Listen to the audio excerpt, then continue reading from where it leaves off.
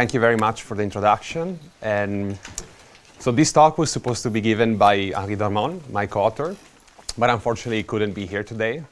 So I'll try my best to substitute him. Of course, that will be very hard. Okay, so today I'll talk about mod Plectic points. And as you can see, can imagine from the title, this work is greatly inspired by Jan Nekovar's and Tony Scholl's conjectures. In fact, the way I think about the work I've done in the past 3 or 4 years is really testing these conjectures in explicit, like the explicit consequences that their conjecture predict. So in a sense, I'm kind of doing science as you're supposed to do it.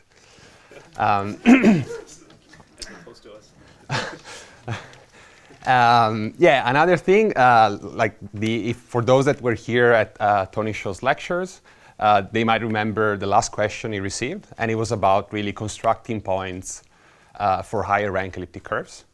So, if you could connect the two talks, this is the perfect continuation, because I'm going to try to answer a little bit that last question. So the main, an example to keep in mind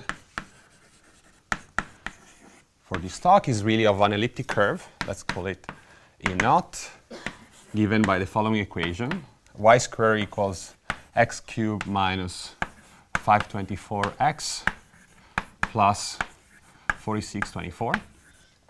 So it's an elliptic curve over Q of conductor 2 to the 6th times 109, and its algebraic rank over Q is 2.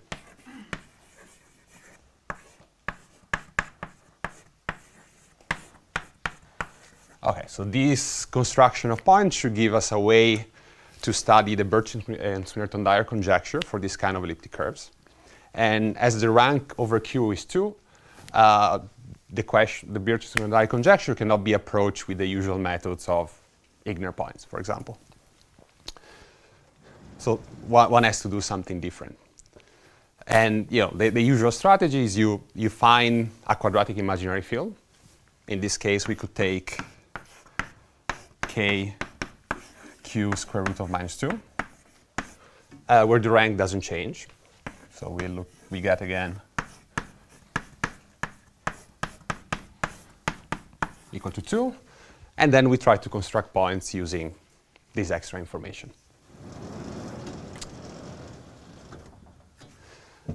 All right. So one reason why I took this elliptic curve is that its quadratic twist over k is an elliptic curve of prime conductor, 109, of rank 0, because the rank over k remains 2. And that will allow me to simplify the assumptions in this talk, just to make everything much more concrete. So I'm going to consider an elliptic curve over Q of conductor P.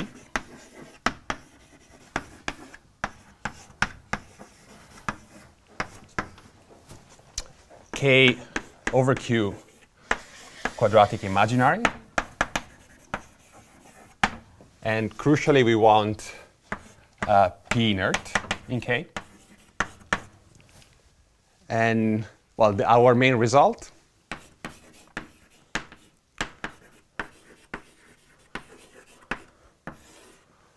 is the construction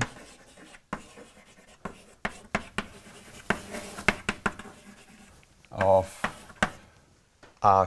an object, which I'm going to denote Q of K, which will live into the local Bloch-Kato-Selmer group at P,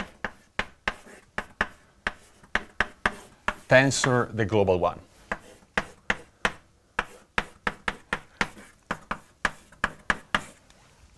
So if you remember Tony Scholl's lecture, the Plectic conjecture should produce elements into the second exterior power in this case.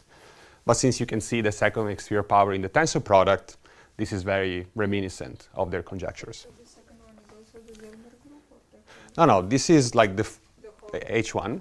And yeah, like the properties are the important ones. So that the first property, which will answer the question, is that QK is Selmer, meaning I can put F here, if and only if the L value of the elliptic curve over K is equal to 0. So the obstruction of being Selmer is measured by the L value. Yeah, maybe another thing I should have mentioned, like the fact that we choose conductor P and P inert forces the sign of the functional equation to be +1. So we are in an even situation, even order of vanishing setting. Okay, so this is the first result. And the second one, which is recent, we haven't put it out yet, is that, well, now we can ask what happens if the L value vanishes so that the class is Selmer and the class is non-zero. So if we believe the Plectic conjecture, something of, of this shape should be some avatar of the second derivative of the L function. And so what we prove is that in this case, the Selmer rank is 2. So the P Selmer rank of E over K is equal to 2. So it really behaves as it should. This equals? Yeah, equals 2. Yeah, like there is okay, maybe the plan of the talk now will be to give I'll get there. So the plan of the talk is to give an overview, like the comparison of the Plectic conjectures with this setup, and explain the construction of this invariant, because that's somehow like the part that's closely related to the Plectic conjectures. If people are interested, I'll be happy to say a few words at the end about this about this result. Just for those that are very eager, I can give you like an idea of this. So it's possible to relate this mock Plectic invariant through the Iwasawa main conjecture to the Selmer group. So the non-vanishing of the Selmer group give an upper bound on the Selmer rank. The fact that we know that this is non-zero tells us that the rank is positive. And then we use, so I can cite one of Jan's work, we use the parity conjecture to deduce that the Selmer rank is actually 2. All right. Michele? Yes. I mean, I think it's the same amount, but how could you possibly show that it's exactly 2? So I can give an upper bound using the Iwasawa main conjecture. Like it's actually sufficient one of the two inclusion, the one coming from Euler systems. And as I said, like knowing that the class is non-zero gives it. The fact that the class is non-zero, okay. Tells you that there is something, and then the parity gives the result. So you relate this class to p-adic L function? How do you use the main conjecture? It's like the main conjecture that we prove is like the Bernard-Hughes-Heegner point main conjecture. Oh, so you're related to the Heegner point main conjecture? Yes. Yeah, because like again, another feature which is very interesting in this setup is that P is inert in K. So it's usually when people do Iwasawa theory, like to take P split. So the fact that we take P inert will force the sign of the functional equation to change in the tower, in the anti-cyclotomic tower. And so we have Heegner points in the tower, and we can use them to do something over the base. But I think I'm going a bit ahead of myself, so I would like to give an overview, as I was saying, of like the connection between the Plectic conjectures and this result. So let me begin by recalling the setup of Jan Nekovar's and Tony Scholl's work. So here, I'm going to, again, consider the simplest possible setting where things are already interesting. And you can imagine how to extend this, if the conductor is not prime and so on. OK, so let's take now f over q, real quadratic, and an elliptic curve over f of conductor 1. All right. So to study the Birch-Smirnoff conjecture in this setting for higher rank, the right geometric object to consider is a Hilbert modular surface. So here I'm going to just call it SF. And I'm going to assume f as narrow class number 1 just to, again, simplify everything. And the complex uniformization is simply as a quotient of h cross h, the product of two Poincaré upper half plane, by SL2 OF. Okay, so this is a surface, is even algebraic, defined over Q. And okay, so the first conjecture, or at least one of the first conjecture that observe a relation between the arithmetic of E and that of F was formulated by Oda. So this was, I think, in '82. And he conjectured that if we look at the second cohomology group as a rational Hodge structure, and we look at the isotypic component corresponding to this elliptic curve, which actually in this case we know it's even modular, these should be isomorphic to the tensor product of two weight 1 Hodge structures coming from E. So here, maybe nu I will be the two embeddings of F. And then we can look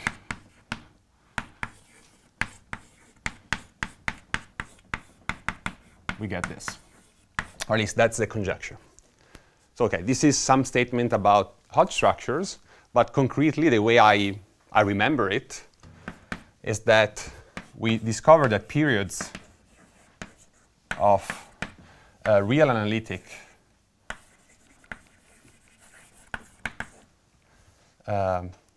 two forms on this surface compute the periods of these two complex elliptic curves, E nu 1 and E nu 2. Okay. Okay, so it was, becoming apparent already in the 80s that there was this connection. But the vision that Jan Nekovar and Tony Scholl had was to even predict how to produce this invariant for the elliptic curve. So what they conjectured. So this is Nekovar and Scholl. And I guess like the first time I've seen it written down was in when in the paper Introduction to Plectic Homology. So it says that if we took CM points on SF for some K over F, this Plectic formalism should give a way to produce elements, as we said, into the wedge 2 H1K VP. Right, and as I said, like it's really convenient for us to think about this as some subset of the tensor product of the H1. So the elements obtained in this way by this Plectic Abel-Jacobi map should be called Plectic Heegner points. Because of course, if you run this argument with a Shimura curve instead of the surface, that's what you get, Heegner points. All right. So I first heard about this conjecture in 2016 at the Rubin birthday conference. But at the time, I just started my PhD, so I didn't really understand much of what was going on. And it took me a few years to try to do something. But I think already at the time, I remember in that talk, Jan Nekovar was hinting at a connection between Henri Darmon's theory of Stark-Heegner points. Okay, so then a couple of years ago, like 3 or 4 years ago, I started to thinking, what can I do for these conjectures? So if like me, you did your PhD in Montreal, you would have learned that if there is something global that you would like to do, but you don't know how, your best chance is to do something p-adic, and maybe you'll get lucky. So the setting is slightly different. So again, F will be real quadratic. But now we want to take an elliptic curve of conductor P.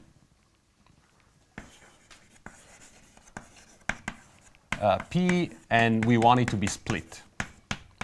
So it's a product of P1 and P2.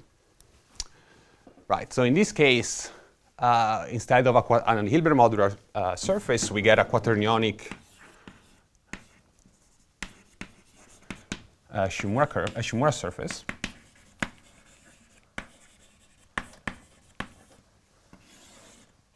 Which again, I'm going to just describe now as the p-adic uniformization.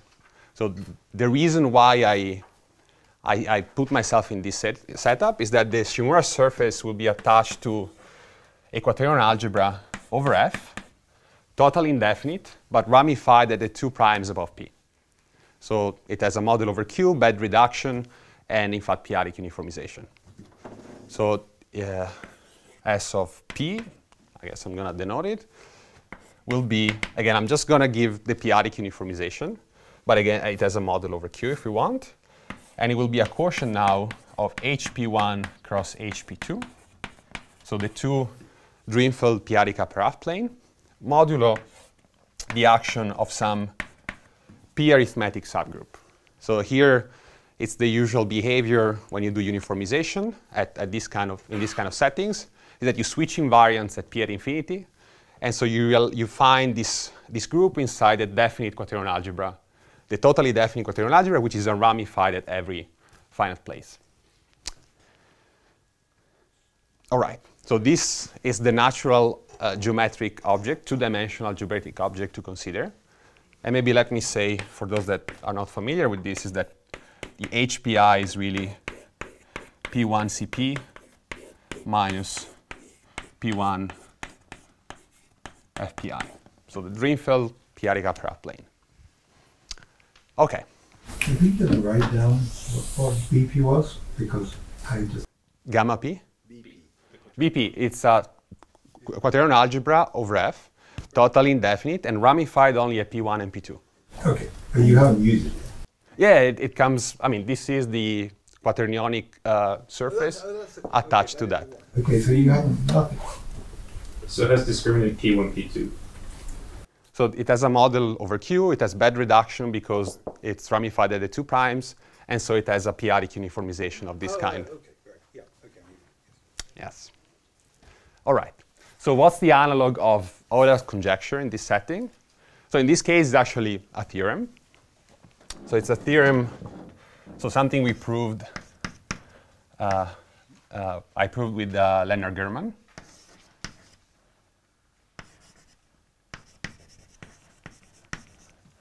This was, I think it actually appeared only this year, but yeah, it came out in 2021, and it's based on a paper of Leonard and Rosso from 2022 about the equality of arithmetic and automorphic L invariants. And the idea here is that periods, so I'm just going to write it in this informal way as I did before, periods of rigid analytic 2 forms on SP compute. Okay, now we're doing something p-adic. I chose an elliptic curve with multiplicative reduction at P1 and P2. So I have Tate uniformizations and Tate periods. So this compute the Tate periods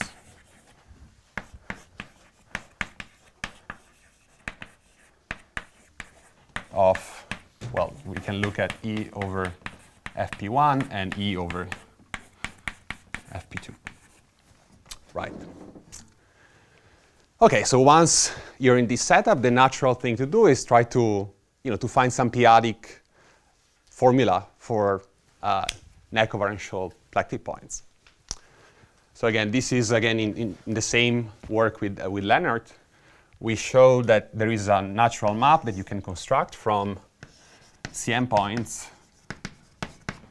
on SP So these four, again, now CM, quadratic CM extensions of F. And if there are CM points in here, it means that P1 and P2 are inert in K. So here where P1, P2 are inert. Okay, and so there is a map. Again, this was Fornea German 23. But we were only getting something into the local points. So it's some completed tensor product of the local points, which, if we want to really write it in terms of group cohomology, this is, the locals Bloch-Kato-Selme groups, right?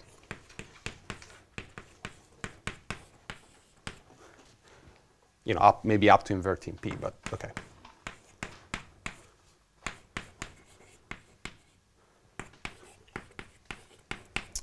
OK.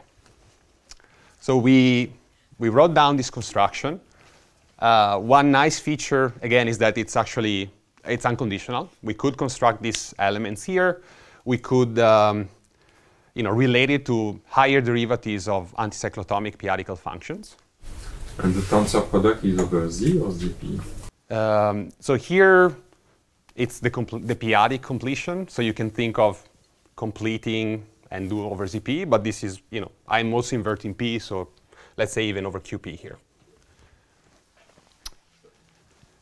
I mean, these are basically ZP squared, tensor ZP squared.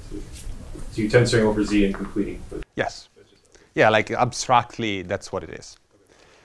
OK, so I was saying, the advantage of this construction that it was explicit. We could relate to higher derivatives of anti-cyclotomic p-adic functions. We could prove algebraicity. So we could show that these points were global in special settings, but again, relying on the theory of Heegner points.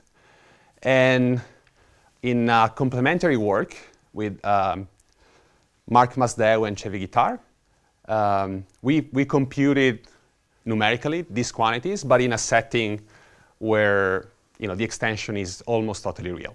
Okay, I'm not going to expand on that, but so there are the advantage of this construction, as I was saying, is really allows you to test these Plectic conjectures. So numerically, even theoretically. So the quality you wrote is after inverting P. Yes, yes. Yeah, at the end, I guess the point of this work is really studying, non-torsion settings where the rank is 2, right? So that's the only. You can ask for finer information before inverting P, but that's not super important.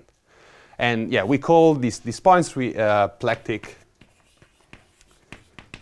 Stark-Heegner points because they were highly inspired by the original work of Henri Darmon in this setting. But OK, maybe the difference is that Darmon's constructions were really for rank 1 setting, and this is the generalization that should apply for higher rank.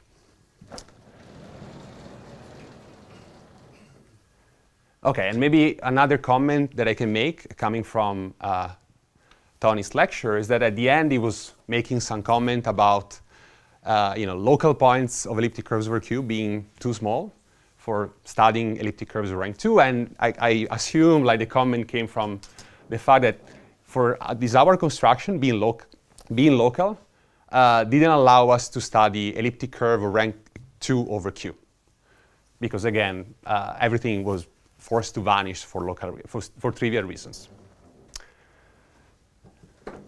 OK, so now we fast forward a year or two, and then this spring I was at the MSRI thematic semester, and I was lucky that Henri was there as well. And so we started talking about extending this construction, but for elliptic curves over Q. And so this is I'm going to describe the mock setting. And I hope that having shown this progression, it will seem much more natural what I'm going to do now. So here we're going to go back to this setting. So E over Q elliptic curve of conductor P.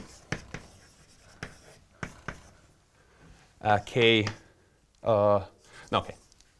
for the moment just this. What is the natural geometric object to consider? So these are what are called mock Hilbert modular surfaces. So the name apparently originates from Barry Mazur, because these are spaces that Henri studied in his PhD thesis, or started studying his PhD thesis. So here I'm going to take S mock. Again, in this case, it's just going to be a topological space. There's no, I don't think we know of more structure than just that of a topological space. And it will be a quotient of HP times H modulo SL2 Z1 over P. Right, so this is the regional elliptic space and the Poincaré upper plane thought as complex manifold. And then here is the action of SL2 Z1 over P. So it's a P arithmetic subgroup, but not in a definite quaternion algebra. It's really in SL2. So okay, there is a mixture of different analysis. And yeah, the action is nice, and the quotient is a well-behaved topological space. But okay, so what can we extend these two steps in this setting? So the first one, which was really the inspiration for our work in this more geometric setting, was actually studied by Henri again. So Darmon, this was, I think, 2001. And as our work was based on the paper of German and Rosso, his work, or like this particular result, was based on Greenberg-Stevens' proof of the Mazur-Tate Teitelbaum conjecture.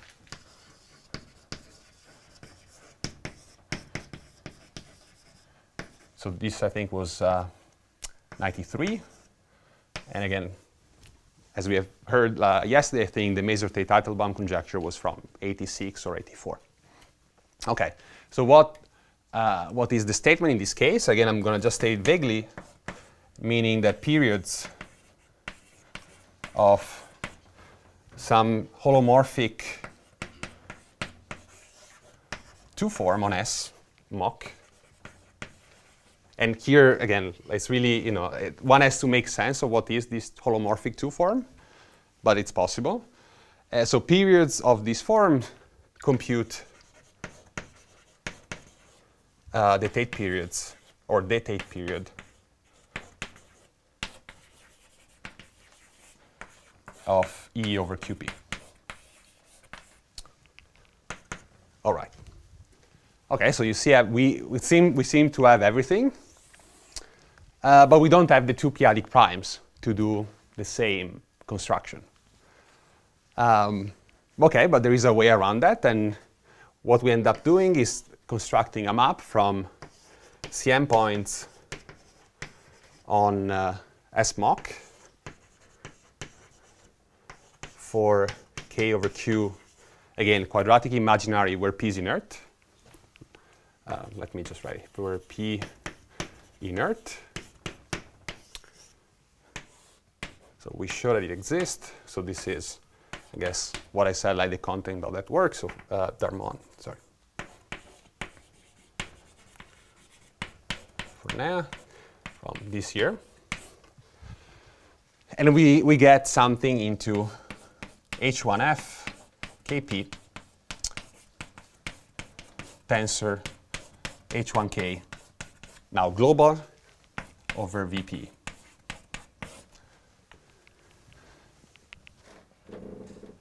All right.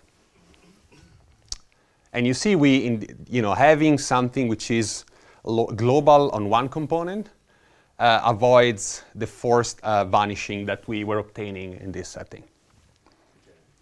Yes? Is CM points on S mock, is it just the same elliptic curve on the real part, or what do you put in the HP part? OK, so here, again, when I say CM points, I'm really thinking, I guess, from the algebra point of view. So I'm thinking about an embedding of K into... But into what? Because you can embed it into H or HP or both? I mean, you can embed in M2 of Q, and then you can act on both copies, right? And because P is inert, we have a fixed point, or pair of conjugate fixed points and a single fixed point here. And so that's what I mean by a CM point. Okay. So this was like for the overview. And I was planning for the rest of the talk to give you an idea of how to construct, or what I mean by this holomorphic two-form, and how to construct this map. So this map is going to be this, a shadow of the Plectic Abel-Jacobi map that is obtained by some mixture of p-adic and Archimedean integration.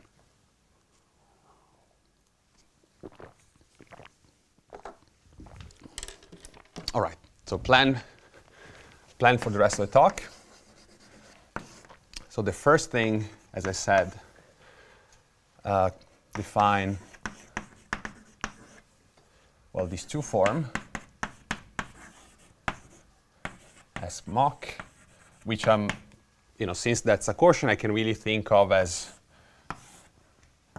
some two-form on HP cross H, fixed by gamma, and gamma is going to be SL2 Z1 over P. And then the second part, I guess I'm going to answer again Olivier's question. So if I take K, my quadratic imaginary field, which is Q of tau, then I can embed this into C and into CP in such a way that, well, the image of tau, which I call tau infinity, into C, will belong to H, or otherwise I take complex conjugate. And here I get TP and TP bar, which now will belong to HP, because P is inert. All right, and yeah, the Plectic invariant then will, or yeah, the QK that I defined before will be some double integral from tau P to tau P bar, from tau infinity to I infinity of this two-form. Yeah, maybe, I guess I want the multiplicative version here. All right. Are there any questions about this?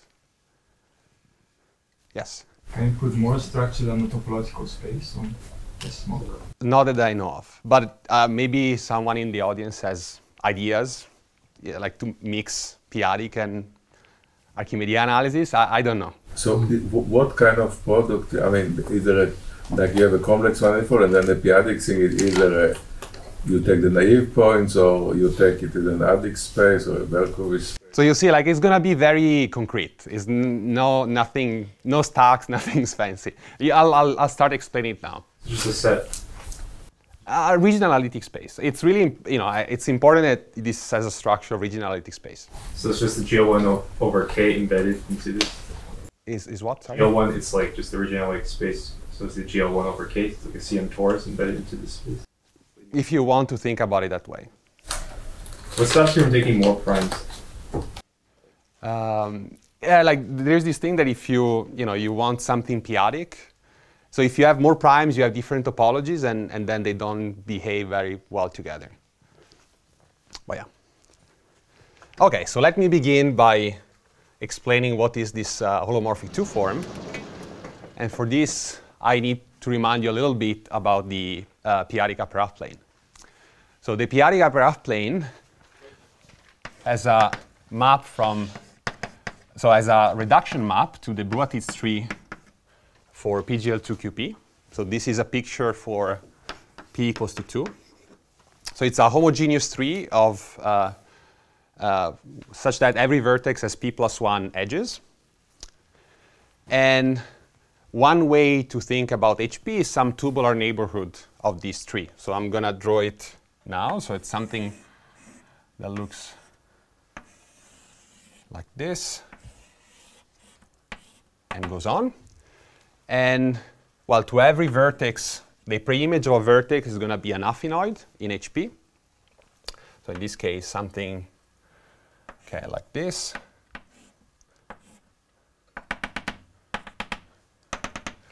And then to each edge of the tree, oriented edge, I get an oriented annulus. So here I get, for example, I'm looking at this situation, so I get an annulus here, and here. All right. So another way to picture this is that you remember HP is P1 CP minus P1 QP. And so when you go towards the end of the tree, what you're seeing is the points that you are removing. So like the ends here will parameterize at infinity P1 QP. So is this like the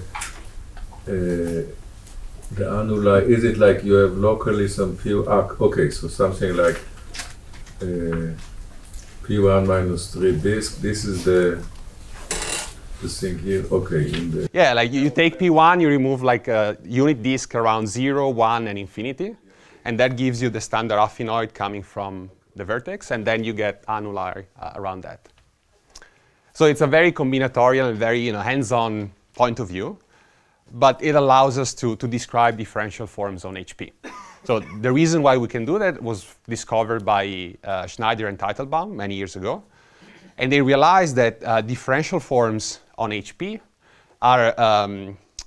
can be recovered from the collection of the residues at all these annuli. And so we're going to use this point of view to define our two forms. First of all, if there is a foundational question, what does it mean of a two-form on such a space? Absolutely. That's what I'm going to tell you soon.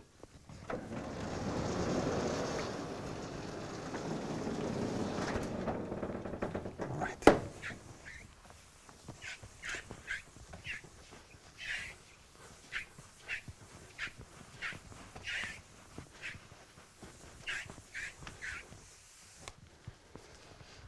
So definition. So again, this is due to Darmon in 2001. So elements of H2 as mock are functions C from the edges of the tree into one forms on H, such that they satisfy some properties. Like this should be thought as the collection of residues of a two-form. And looking at the tree, we would want the following three properties. So the first one is that if we change orientation on our annulus, we should get a different sign on the residue. So C of E should be minus C of E bar. So doing a bar on an edge just switches the orientation. So this for every E in EP. The second step is some kind of an equivalent of the residue theorem for a meromorphic differential on a Riemann surface that tells you that the sum of the residue is 0. So here, the sum over the edges with a fixed source of this thing should be 0, as I said. So this for every V. All right, and okay, so this would be, that's what you think of the two form on HP cross H.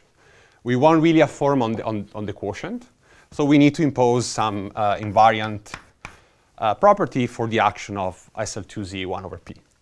So we require that if we pull back C of gamma E, we should get should be equal to C of E. So this for all gamma in big gamma. All right. Your convention is the same as set. You have two edges between pairs of edges with opposite orientation. Yes, yes. It's oriented. It's an oriented tree for me. And you have two. Yeah, like you choose one or the other. Therefore, E bar is the E with the opposite. Yeah, the opposite orientation. Yes. All right. Okay, so now we have we have a notion of differential form. As I said, it's very natural, generalizes what Schneider and Teitelbaum did in the case of differential forms on HP or like Shimura curves with bed reduction at P. Is there a Dorn complex? Maybe. I don't know. And OK, so I defined for you what are the differential form, but I need to make sense now of this integration. So in a sense, it's a very convenient way to package information about our elliptic curve.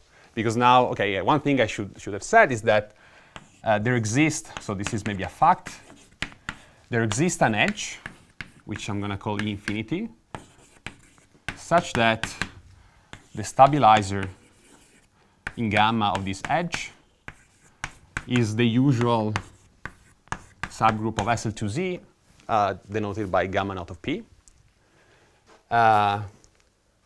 So we can define, well, these two forms that I said. So it should be some function from HP to EP to H1H by, so I'm just going to tell you what is the value at the special edge, and then by this gamma invariant, one can deduce all the rest. And this is just going to be, of course, the weight 2 modular form or level P attached to our elliptic curve of conductor P. So this is going to be weight 2 gamma naught of P, and in fact P nu. Right. And that's crucial, because if I give you this definition, the first property and the last property are automatic, but this vanishing property here really follows from the fact that f of E is P nu. So B follows from the fact that it's P nu. All right.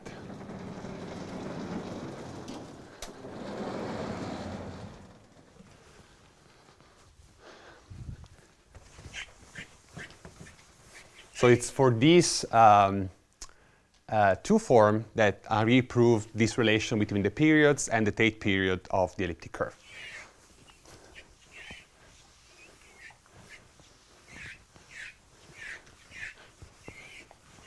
All right. So I'm just going to tell you the two integrations. So now the Archimedean integration.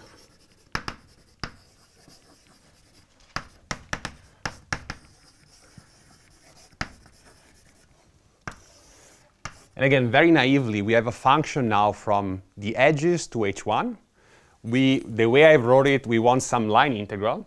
So it's very natural to just do the line integral, right? So I can define C of E of tau infinity. So this is going to be a function. Now, well, if I do an integral, a priori it's just in C. And I would get something of this form. I don't know, maybe I normalize by 2 pi I, and I integrate z dz, where maybe I'm going to also call f of E omega E of E, which should be a 1 form. Right. What is the problem with this definition is that it's not gamma invariant. So what you should do, well, you take the class with respect to the periods of this modular form of weight 2. So we get something modulo periods, and this is just the complex points of the elliptic curve. And in fact, you really need to multiply by the torsion of the elliptic curve over Q to avoid small indeterminacies. But OK, so the point is that this is gamma invariant. All right. And now we go to the p-adic integration.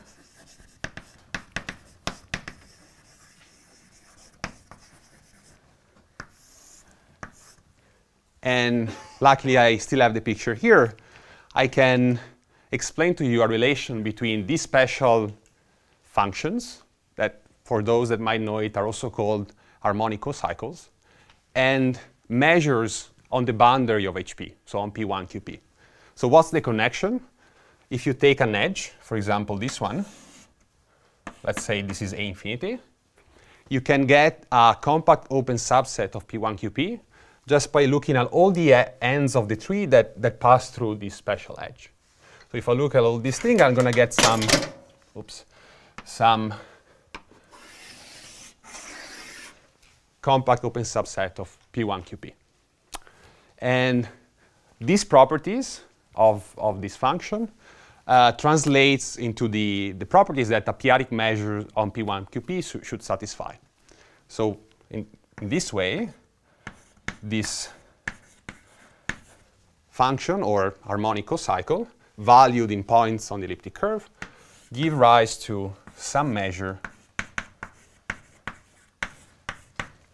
So it's a measure on P1, QP valued in points of the elliptic curve and gamma invariant. And in fact, it also has total mass 0. And the connection is simply the one I just stated. So if I want to evaluate this measure at some compact open subset of P1, QP, I just evaluate my function. And since these compact opens form a basis for the p-adic topology, that's enough to determine this measure.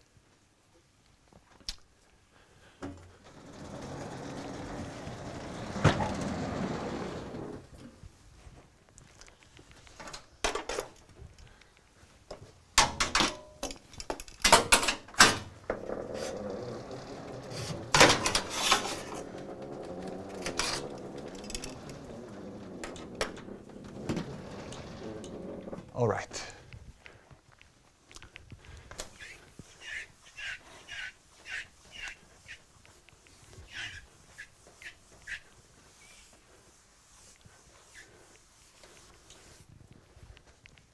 So now we have a measure, and it's, if you have seen these things, or like if you worked as Henri has done many times, you might realize that the right way to do this is by the following way. So we integrate in a multiplicative way from tau to tau p bar, what we had done before.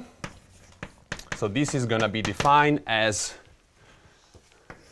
some form of multiplicative integral over P1 QP of a function which has divisor Tp minus Tp bar.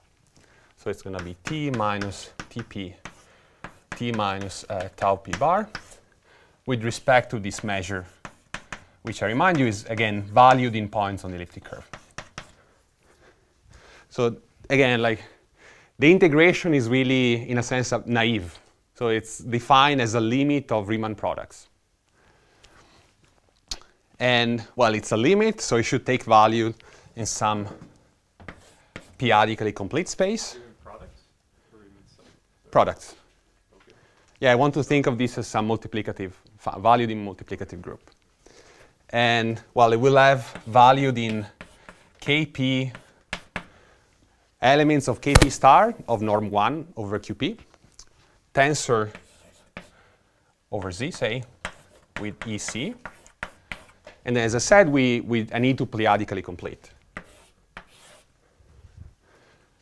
But we get the first problem. So E of C is divisible, so this is 0.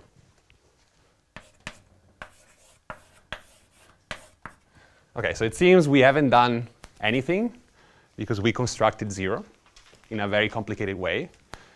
But the fact is that we didn't use everything we had, right? So one crucial observation here is that what we are doing is not just getting some complex points of the elliptic curve, but these are really Heegner points. So they're valued in very nice algebraic extensions of K. So complex multiplication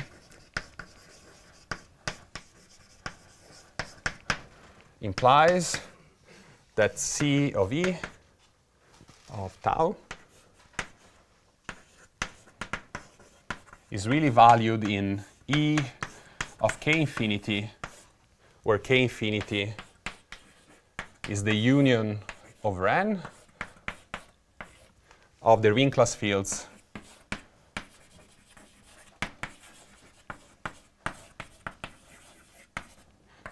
of conductor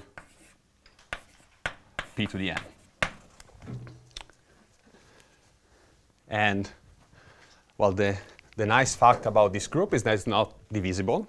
And in fact, because the torsion subgroup defined over k infinity is finite, you can check that the map from E of k infinity inside the p-adic completion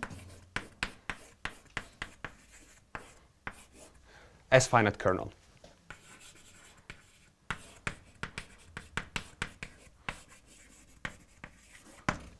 The reason is that if the torsion is finite, the group of points modulo torsion is free, and so the completion, it's nice enough. All right, so now we can do the same thing as I described here, just that now we don't get 0. We get something which is, okay. I'm going to go to the last board.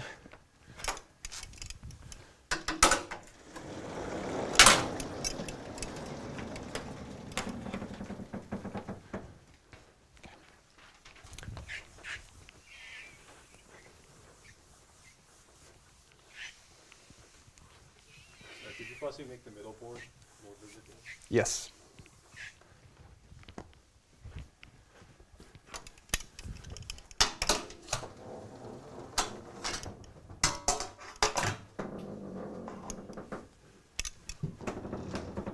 All right.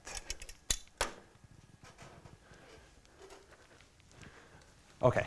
So as I said, instead of landing here, now we get this tau p bar, tau infinity, I infinity, omega e. A point cannot become more and more divisible in the tower Kn. More and more divisible. Because the torsion is finite. There is finite torsion over k infinity. Okay, so you take the conjugate. Okay. Okay, and so what we found is that this is actually an element of kp1 star tensor over, let's say we complete this, so we can do over zp, and then we land into here, right? But there is another information that we haven't used, not just complex multiplication, but Shimura reciprocity. So by Shimura reciprocity,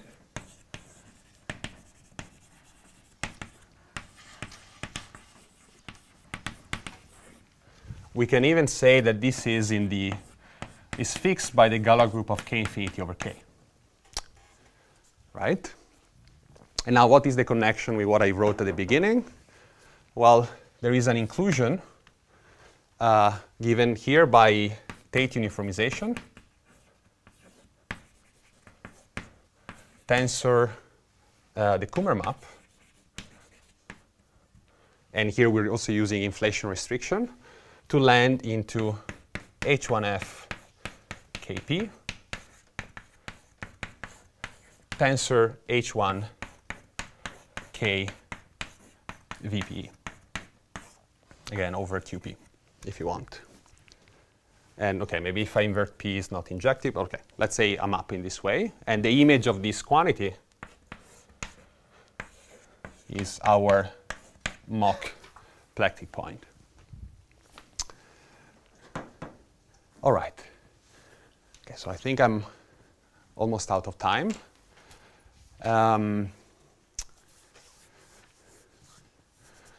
OK, maybe just a quick summary. What we have done here is that another way of saying this, we constructed a measure valued in Heegner points, and we computed this integral in this way.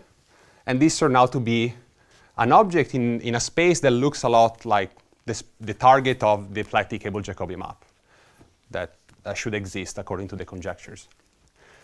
One important feature of this construction is that having this connection with Heegner points allows us to prove these two statements that I wrote here. In fact, Henri especially was very happy that there was this connection between the Plectic conjectures and the work Henri had done with Bertolini in the 90s. So this statement reduces to a theorem that Henri and Bertolini proved, I think, in 97. So it's this paper with an appendix of Basset-Xoven. And so you can get this result here. And as I was saying, this other result can be proved using the Heegner point. It was our main conjecture. So which gives a much stronger result than anything we could prove with our previous approach. So I'm going to stop here.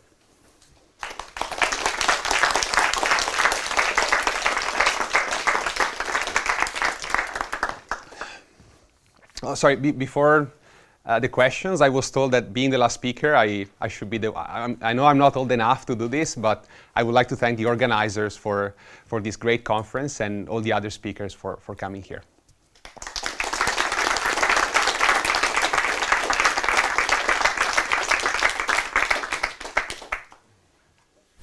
Okay, so are there any questions for the speaker? Did you compute your QK in your special example? When you say computing means? Did you check it was non-zero? No, that's a problem. In the sense, at the moment, I don't know of a way of checking numerically, say, that this is non-zero. Yes. That should depend on derivative. No, that should depend on the second derivative. Yeah, like that should be an hour. In fact, you know, the fact that we're integrating from tau p to tau p bar somehow forces, so this is not the most refined invariant that one could construct. It's some invariant that you know, will land in a specific eigenspace for the action of complex conjugation. So if you remember, I chosen this example exactly because in this case, like the conjecture would be that the invariant is non-zero. So in this special setting of elliptic curve of conductor P, our conjecture will be that this invariant is non-zero exactly when the rank is 0 over Q and 2 over K, when P is split, is a prime of split multiplicative reduction. And it's non-zero also when the rank is 1 over Q and 2 over K, when P is a prime of non-split multiplicative reduction. So there are cases that are missing in this description. And the reason is that, again, this is not the most refined invariant. So we have work in progress trying to refine this construction.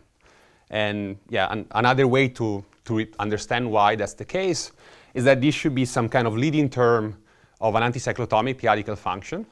And as many people in the audience know, like these have, you know, extra degeneracy coming from, again, the action of complex conjugation, say. But yeah, I guess one good way of, one advantage of this point of view is that you now know what you should do in order to refine this invariant and do some integration, like in this case, just depending on tau p and not tau p bar. Sure. Is there one analog of this theory for the higher dimensional Drinfeld spaces and the feasibility on which they map? I'm not sure I understood the question, but I'm going to try and answer, and then maybe you tell me if I got it right. Oh, or can you repeat the question? Yeah.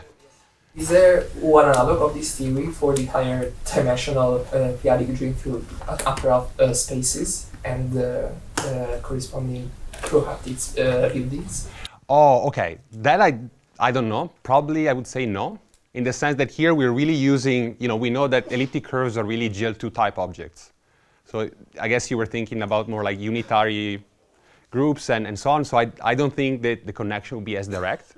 One thing I can say, though, is that, yeah, one nice thing of this point of view, thanks to the Plectic conjecture, is that it has, you know, you can imagine natural generalizations, again, to totally real fields and higher rank elliptic curves.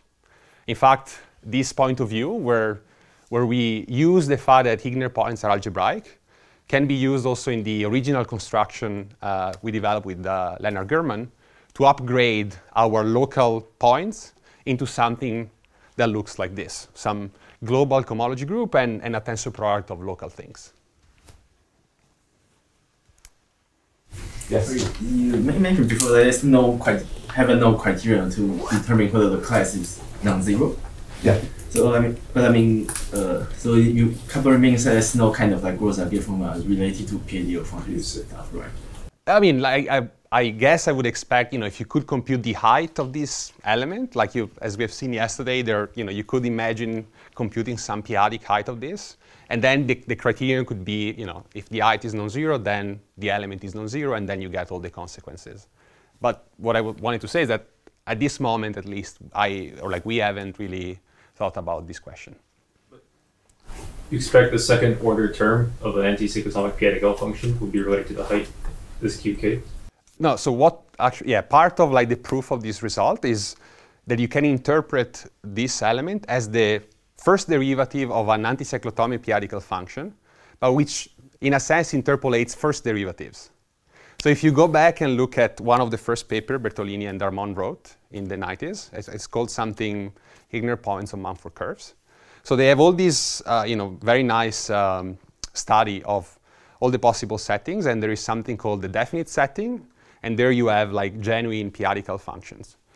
And there is the indefinite setting, which is a setting where the Heegner point main conjecture is relevant, where the sign over the anti-cyclotomic tower is -1. So you have odd order of vanishing in the tower, and so you cannot expect to have a L function interpolating special values because those vanish. But you can expect something that looks like a p-adic function that interpolates first derivative. So Heegner points. And so this guy is going to be the first derivative of this p-adic function. So it's, in a sense, something that computes, So that first derivative computes the second derivative? It's related to the second derivative of a putative, complex cell function. Yeah. Yes. So, this QK, it kind of lands, maybe if you localize also the second factor, but anyway, it lands in some tensor product, and you said you can then project that to the wedge squared. Yes. Do you know that it actually, there you assume that QK is non-zero? Should you be assuming, do you know that it projects non-zero to the wedge squared? Because there's also the sim squared, where it could project, if it was non-zero, it could project in a non-zero way to sim squared, which is also a factor of the second tensor power. Mm-hmm. Do you know it's alternating in some way, so you know it always... Yeah, the conjecture would be that this is, maybe I can write it down, maybe here. And that will probably, you're right, probably could answer that question. So the conjecture, again, would be that, so we can consider the following regulator.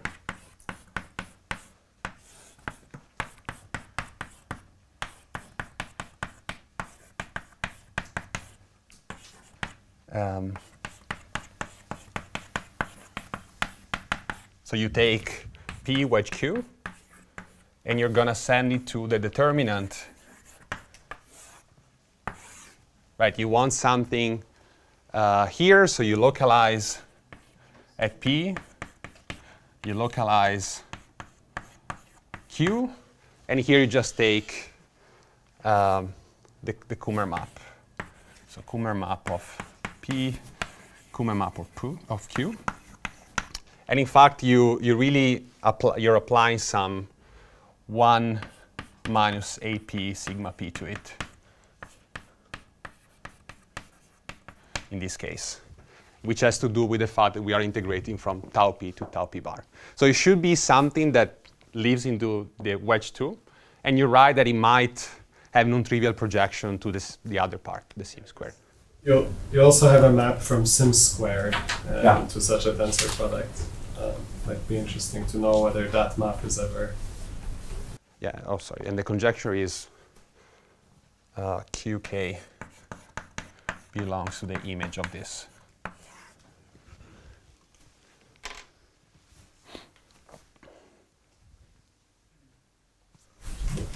It's still unclear to me how you prove that the rank of the Summer group is exactly 2. Because, I mean, maybe it was implicit in what you explained, but are you saying that QK is the first class of some bipartite Fourier system, or something like that? Or? No. It's so as I said. How do you rule out that there's many more rational points on the elliptic curve in that setting? That's my question, more or less. So the Wassami conjecture allows you to bound the characteristic ideal of the torsion part of the dual, like of X, right? In terms of the index, right, the characteristic ideal of the index of the projective limit of Heegner points in the tower, right? And you can interpret that index in terms of, how many times or in which power of the augmentation ideal this limit of Heegner points live in. But these Heegner points are not your QK, right? Or no, they're in the tower, yes. So are not your QK. Yes. They are not inverse limits of QK. Okay, so you need to relate this to your QK. Yes. And then the fact that QK is non-zero, which is essentially, as I said, the first derivative of this inverse limit of Heegner points, tells you that the characteristic ideal of this quotient is less, or like the order at the augmentation ideal of that is less or equal than 2. But that's generic. Yeah, I mean, No, but I'm looking at just the augmentation ideal. But I understand perfectly the generic argument, but how do you relate the specialization of the Heegner points to QK? That's my question. You need something like that to translate. Okay, maybe let me try. Okay, I'm gonna go here. Maybe that's another way to see it. Okay, so you have like the family of Heegner. Continue this? Yeah, maybe, yes, you're right. Okay. Let's stop. Let's just, I mean, we should. If you don't want to Okay. hear from out. Okay. Okay. So, yeah, please discuss later. Yeah. Yes.